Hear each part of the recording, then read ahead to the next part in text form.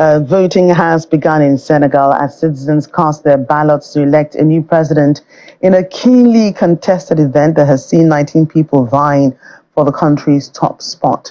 7.3 million voters, both local and in diaspora, are casting their votes as polls open at 8 today, hoping to end at 6 p.m.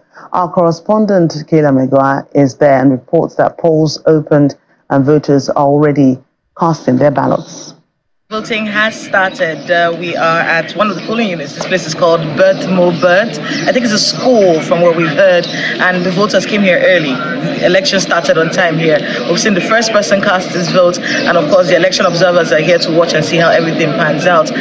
There are a few things that have stood out for us, at least, that are very different from the elections in Nigeria. For instance, I didn't see any card readers anywhere. I didn't see any technology anywhere. It's a very simple process. There are pictures even on top of the ballot papers. So you basically pick yours, you go into a private booth, you vote, and you come out and then you collect your voter's card. That's at least what we've seen here. Very simple process here in Dakar, Senegal, in this very keenly contested election.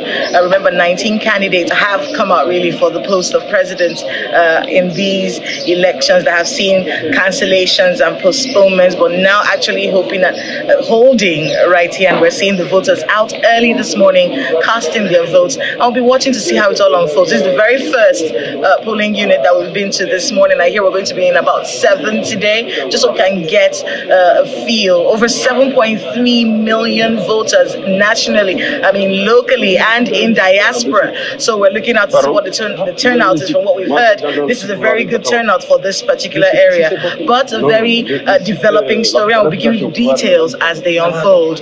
From Dakar, Senegal, Kayla Megua, Channels Television News.